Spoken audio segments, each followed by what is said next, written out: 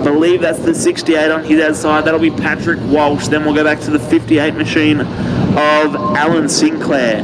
Green flag at the ready to go here for Hennessy Transport, heat race number 1B. Student saloon action here at Redline Raceway. Green flag flies, and we are underway. McCabe will lead them in the turns number 1 and 2, nice and tidy on the bottom. The 7 machine of Nicole Vaughan happy to settle in behind. Looks like a big mover and a shaker coming through the pack. Greg Hutchins in the 41 going to make a challenge on the outside through turns number 3 and 4. It looks like he won't have this one locked down here. Does he? No, race down the main straight away. McCabe still your race leader from Vaughan in the 7. Then we'll go back to the 41. Not leaving a whole lot of room for the 96 machine of Cheryl Sinclair. Still racing down the back straight away in the 33 on a mission now. Sam Dunn trying to find a way around the outside of Sinclair yet again, but it's all McCabe out in front of this one. Then we'll go back to Vaughan in the 7. The 31 machine of Greg Hutchins trying to find a way onto the tail of this lead little pack here. The 33 finds a way around Sinclair. Looks like the 58 of Alan Sinclair going to try and go down the back straight. Sinclair versus Sinclair into turn number 3 and 4. But it's McCabe holding out the lead so far. And here comes Vaughan on the inside. A little bit of touch and feel as they go into turns number 1 and 2. Not too much in that there.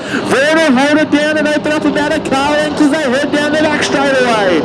So it'll be Vaughan, new race leader into turns number 3 and 4. Then we'll go back to McCabe in the 8. The 41 machine now closing nuts car. Greg Hutchins in a tyre power car. Alan Sinclair now holding off the 33 machine of Sam Dunn as well, but it's all Nicole Vaughan out in front in the P7 now. Very, very tidy lead. Looks like she's opened up a fair gap back to McCabe there. Looks like things are getting a little bit slick inside out there as the rain starts to fall. So it'll still be Vaughan in the race lead. Then we'll go back to McCabe and the 41 machine of Greg Hutchins. Everyone's struggling for a bit of grip out there at the moment. Looks a little bit slimy with the rain that's just come down. But Vaughan doing very, very tidy in the number 7, leading the way. McCabe still sits in the 3rd spot, back to the 41 machine who's trying to find a bit of drive, trying to find a bit of traction. The white flag will fly this time around for Vaughan, only one more lap left.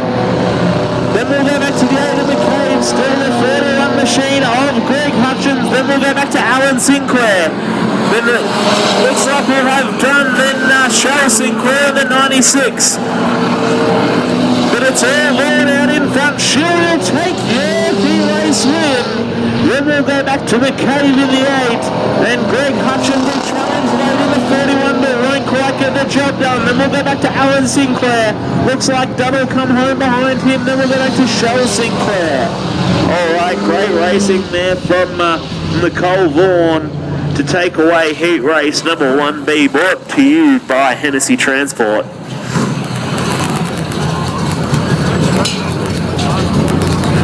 Then McCabe managed to hold off the 41 machine.